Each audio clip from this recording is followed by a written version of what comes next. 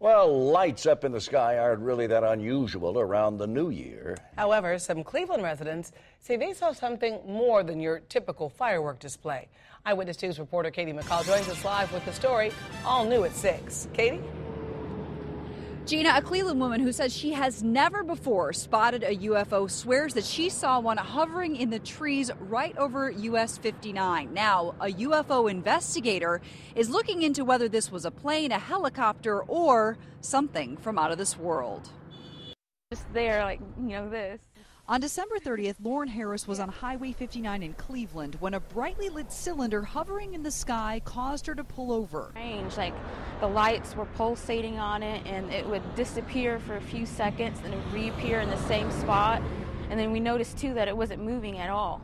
So we're like, no, that can't be an airplane. And what would a helicopter be doing this late at night over the woods?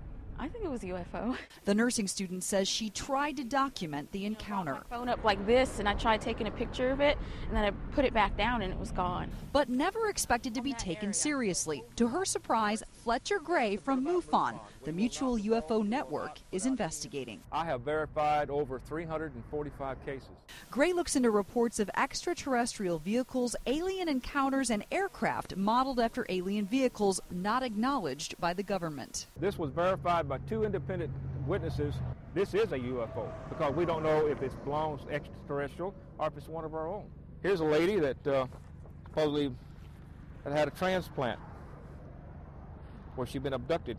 These ETs or extraterrestrials are moving from one star system to the next. Gray believes a Cleveland police officer saw the same thing Harris did, and he's trying to obtain dash cam video. He's also looking into this reported sighting in Houston.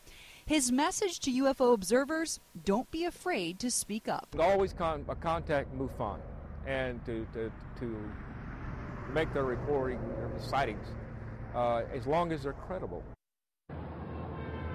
The police chief in Cleveland tells me he is not aware of any such sighting or dash cam video within the department.